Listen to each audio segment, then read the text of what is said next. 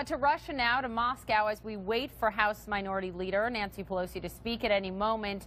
Right now, Russia responding to all of this breaking news, saying when it comes to the controversy swirling around the Attorney General, well, in the meetings with the Russian ambassador, it is not their, quote, headache. Keep in mind, according to current and former U.S. officials, U.S. intelligence considers Ambassador Kislyak a Russian spy master. I want to bring in CNN senior international correspondent Matthew Chance, who is in Moscow. Matthew, you just got finished interviewing the spokeswoman for the Russian Foreign Ministry. I am sure she had some interesting perspective on what's going on here today.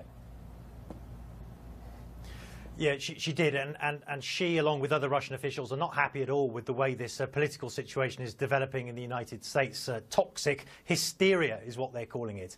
The idea that Russia intervened in some way in the U.S. elections. They're rejecting that, of course. Specifically, the Foreign Ministry spokeswoman, Maria Zakharova, pushed back strongly on the idea that the Russian ambassador to the United States, Sergei Kislyak, was in any way related to espionage. Take a listen to what she said. I mean, Mr. Kislyak is a well-known, world-class diplomat who was a deputy minister of foreign affairs in Russia, who was communicated with his American colleagues through decades on different fields. And CNN accused him of being a Russian spy, recruiting. Well, it was U.S. officials that Come accused on, him of that. stop spreading lie and false news. This is a good advice for CNN. Are you concerned that the investigations into Russia are going to turn up more secret meetings? Please stop spreading lie and false news.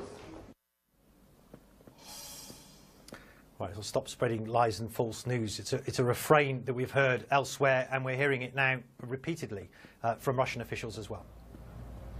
Right. Interesting, similar line coming from the Trump administration about false news and the same language. Spokeswoman there for the Russian Foreign Ministry.